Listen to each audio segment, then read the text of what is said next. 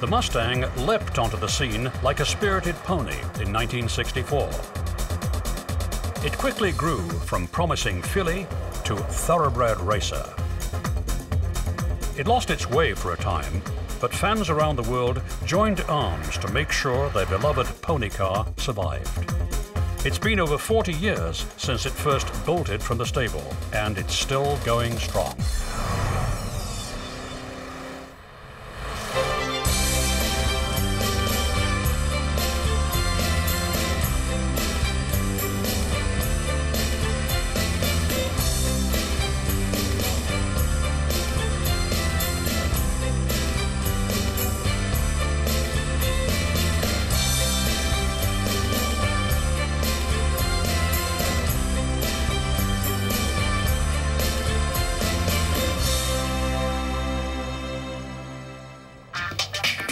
April of 2004 marked the 40th anniversary of the car that started the pony car revolution, the Mustang.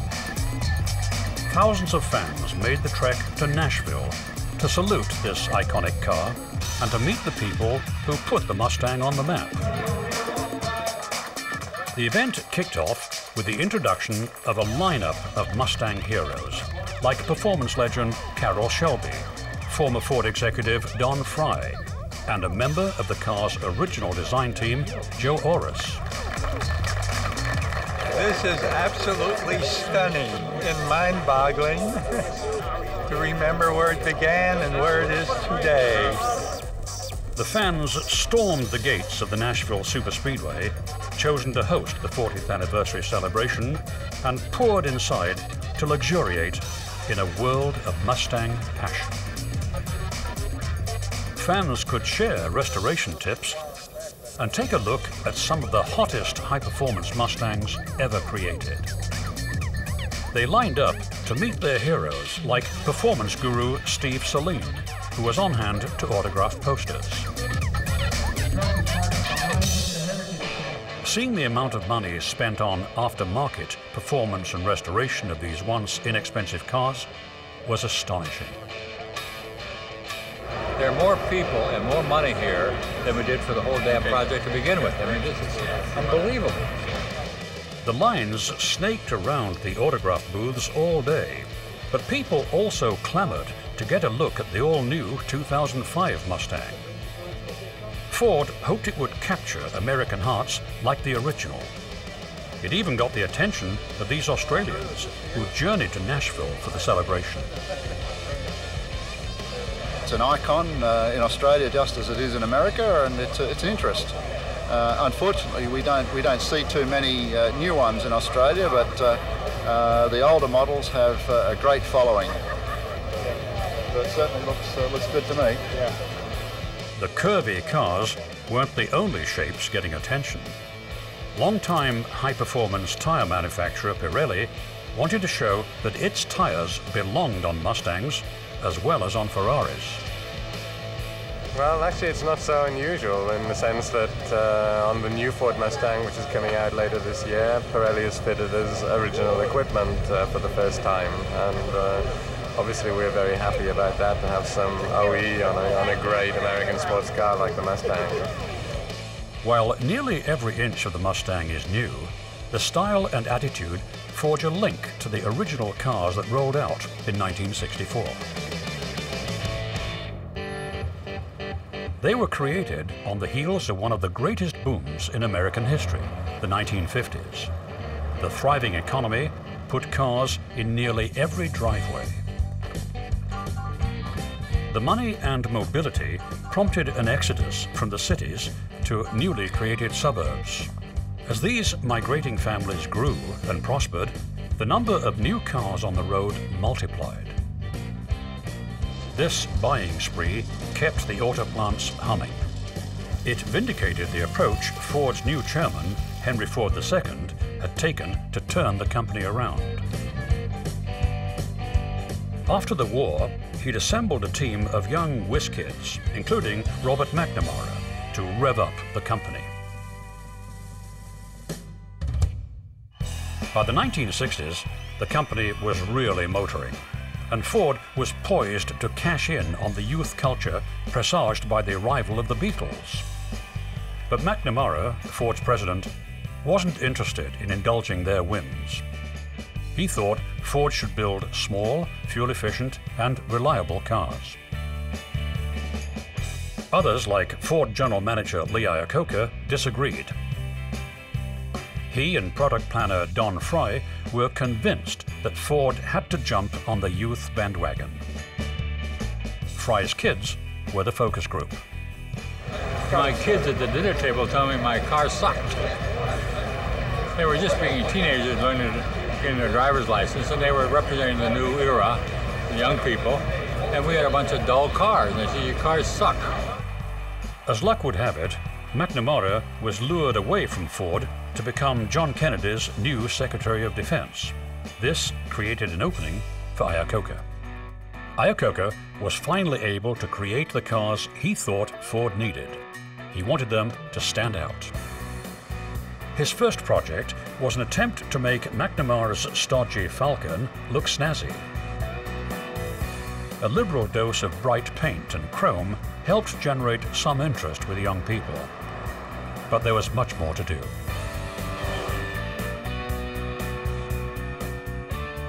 While Iacocca was working on the Falcon, Don Fry assembled a group of engineers and designers to come up with an idea for a youth car. The team thought Ford should build something that would challenge the Corvette. The research staff said there weren't enough people who'd buy a two-seater.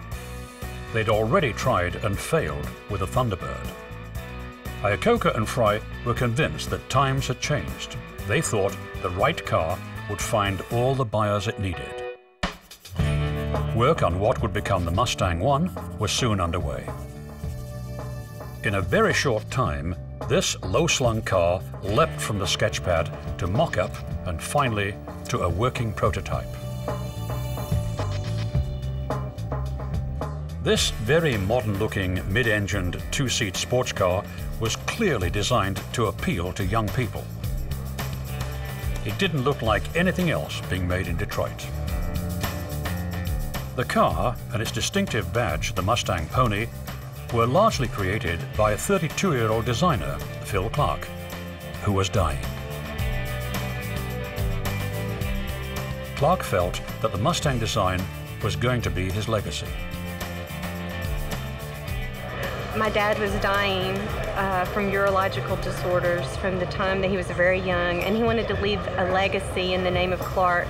I believe he's done that in this car and with the running horse emblem. I hope that people will remember Phil Clark and associate him with this car. He just wanted to leave his name behind. He wanted to leave some type of immortality for America. Clark's daughter, Holly, never met her dad and had only heard about the car he'd designed. It wasn't until the Nashville celebrations that she finally saw his creation. This is amazing to me. I never thought I'd see this car. It's amazing to be a part of this.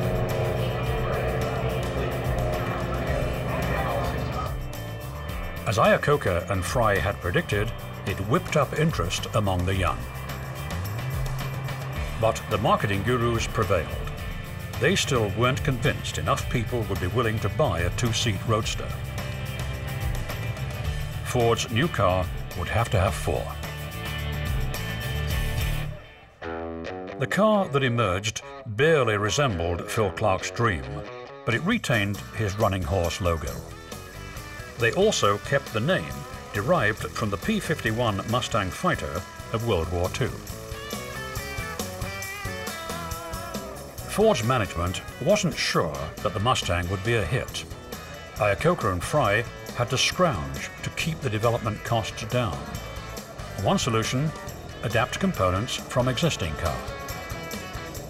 In our case, we made it out of the Falcon, which is our cheapest, smallest car at the time, inexpensive.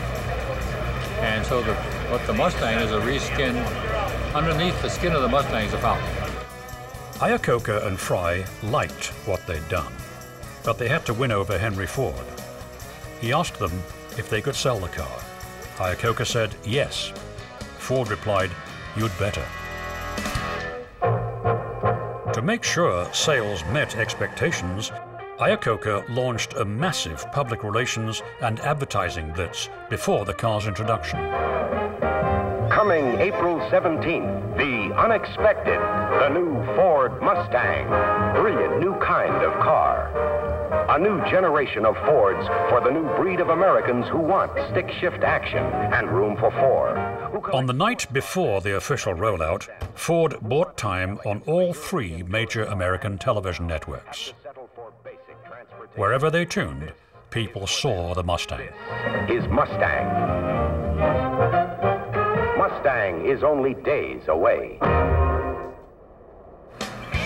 This generated over 2,600 newspaper articles the next day and made sure everybody knew about the Mustang.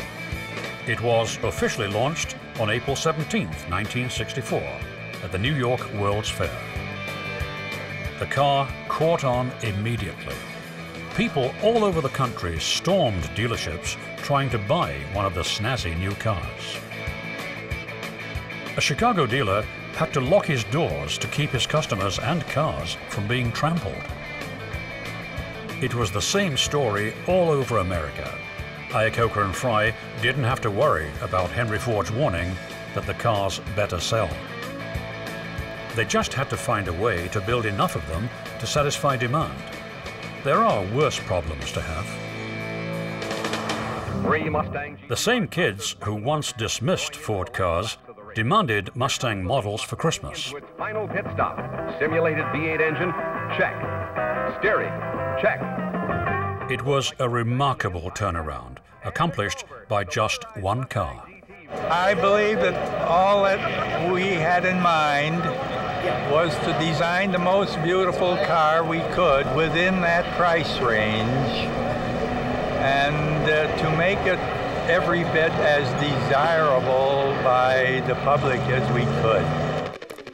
The team wasn't surprised when as many women as men bought Mustangs. When we were asked to do the design work for this car, I was told, make sure, Joe, that the ladies will love it. The affordable car appealed to modern young women who wanted to show that they were capable of having as much excitement in their lives as men. Buyers could choose from an ever-growing list of options and body styles. There was a hardtop, a fastback, and a convertible, with or without automatic top. 4 engines were available, 3 clutches, 3 transmissions, 2 drive shafts, 7 rear ends, and 3 different wheels, as well as numerous other options. This automotive smorgasbord enticed the average buyer to plunk down about $1,000 on these very profitable options. Iacocca became a legend, but his newfound fame became a liability. He was grabbing the spotlight, and Henry Ford was being ignored. This didn't sit well with Ford. He became visibly testy toward Iacocca in meetings. When working for a monarch, it's not a good idea to upstage the king. The intrigue at court didn't hamper Mustang sales. The car continued to set records. Iacocca's reputation continued to grow, and more he was seen by outsiders as the star of the company. He found a kindred spirit who also understood how to please the public, racing star Carroll Shelby. Shelby was a Texas-born country charmer whose tongue-in-cheek, good-natured embrace of cowboy hats and overalls endeared him to the press and fans who followed this international racing star.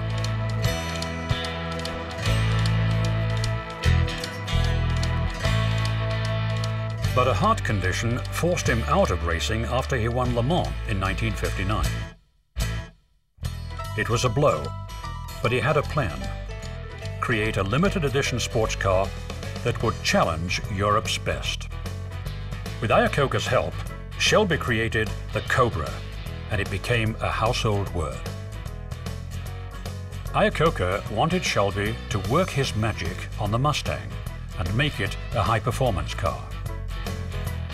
So I called a friend of mine that ran Sport Car Club of America, and I said, what would it take for this thing to build a sport car? He said, I'll tell you very simply. He said, put a more powerful engine in it, put bigger brakes, improve the suspension, take the rear seat out and throw it away. So I called Iacocca and told him, yeah, I could do it, but I needed $15,000. He said go ahead, and the Shelby GT350 was born. Some called it the Shelby Mustang, or Shelby GT. The GT350 could be ordered with a staggering array of options that turned these cars into serious performance. They started to win national championships.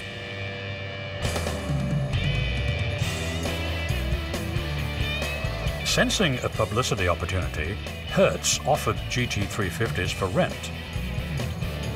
Some people rented, raced, and returned the cars with a different engine. They kept the high-performance engines for themselves.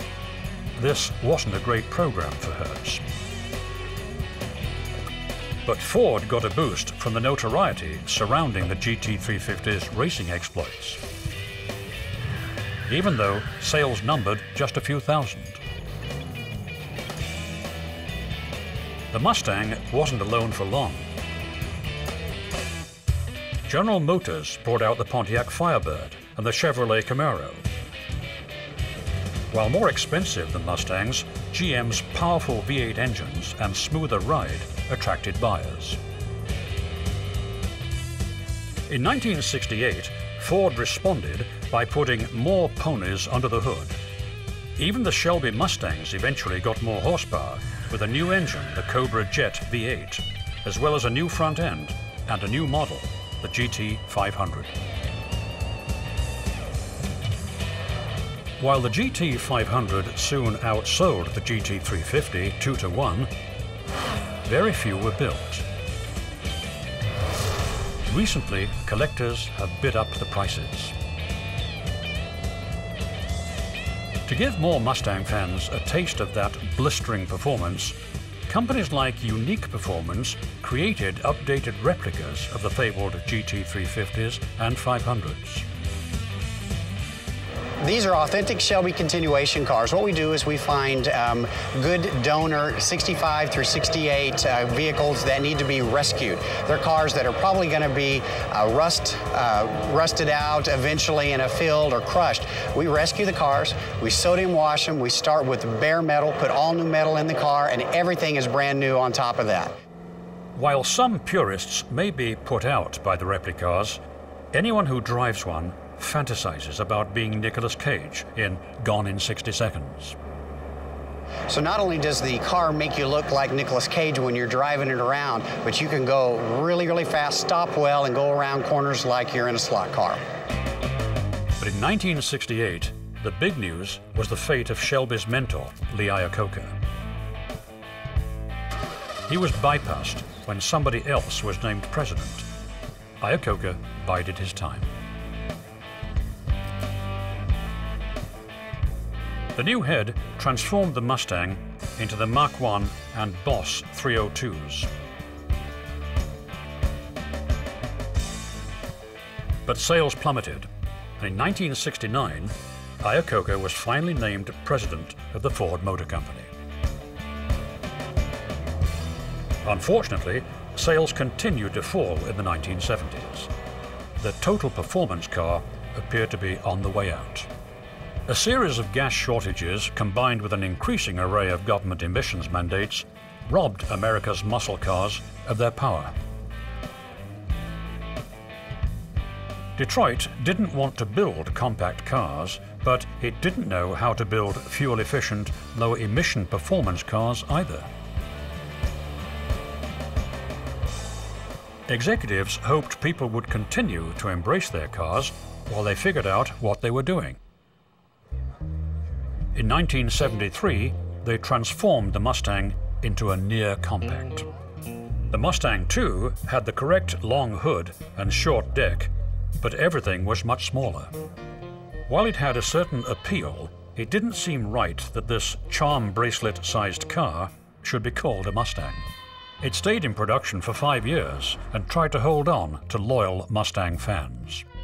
Nothing seemed to work. It kept slipping. The Mustang was clearly adrift. Its creator, Lee Iacocca, was cut loose in July of 1978. Henry Ford said he didn't fire Iacocca because the company wasn't making money. He felt Iacocca was too conceited and self-centered. The company's new president reinvigorated the Mustang. By 1979, a revised pony car sent sales soaring.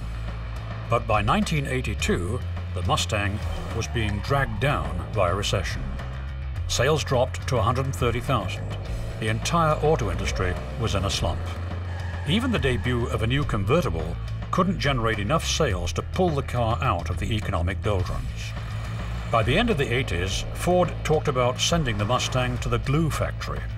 Horrified by the prospect, Mustang fans rallied and sent thousands of letters to Ford. Executives quickly realized that killing the car was not a good idea. They decided to launch a new Mustang to celebrate its 30th anniversary. The Mustang was back just in time for a blowout birthday bash in April of 1994. Mustang lovers like President Clinton showed up to take part in the event. A lot of nice things have happened to me since I became president. I never dreamed I'd be invited here to this event and given a chance to drive my car. Nobody lets me drive anymore. The new Mustang made diehards happy and seduced new fans. Ford had finally found ways to meet emission guidelines without sacrificing performance. It signaled a new era for American cars.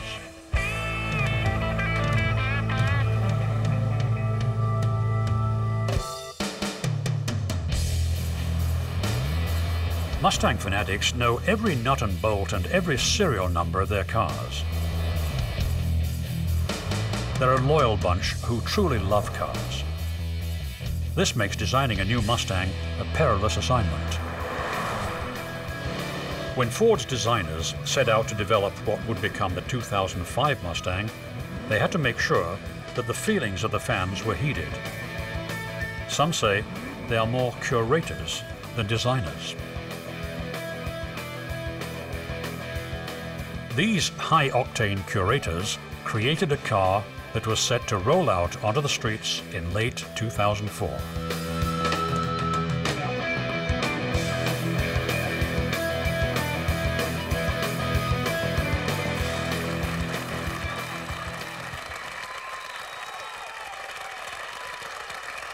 Well, as most of you have heard me say many times, if I only had one car to drive for the rest of my life, it would be a Mustang.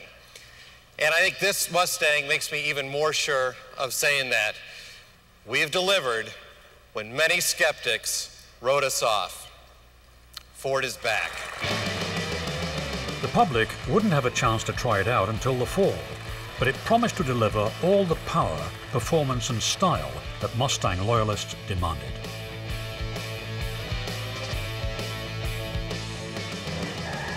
The Mustang was still going strong after 40 years. It was clearly an American car with all the muscle and excitement that had made Mustang a household word around the world.